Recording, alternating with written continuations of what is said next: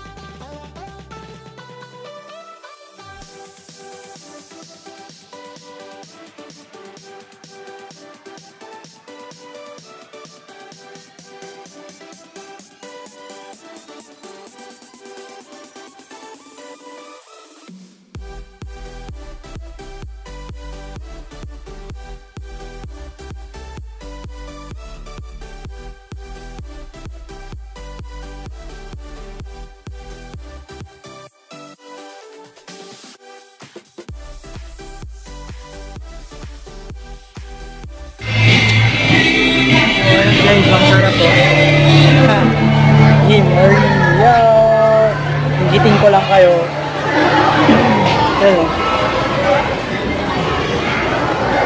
For only just 15 pesos. Tama ba? 15 pesos. For only 15 pesos guys. Dito lang yan sa may... Anong name tayo? Yuwazen ba? Korean street food. Basta Korean food. Yun.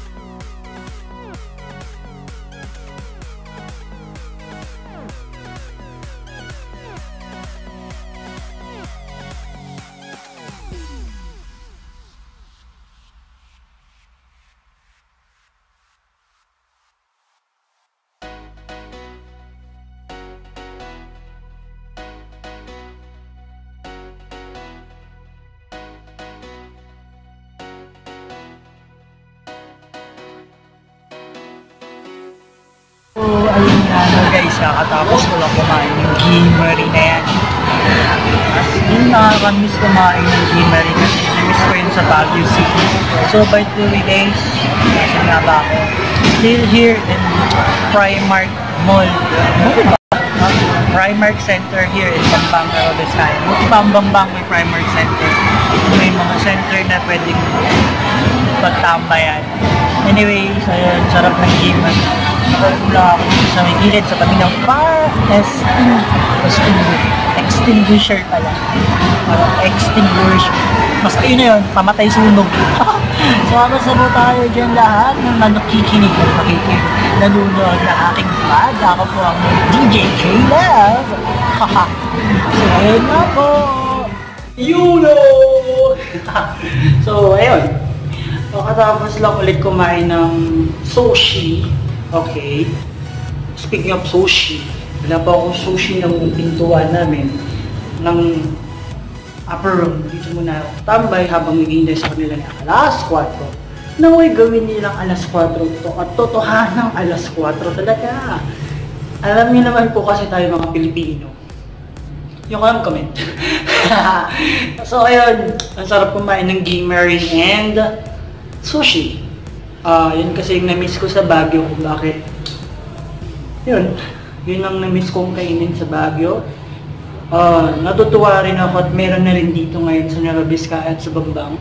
Well, Korean food is, you know, hard sa mundo. So ayun guys, thank you very much for wala akong masabi. Panay naman ako walang masabi pag sa mag-vlog ako. So, thank you very much for watching. Bulol ako.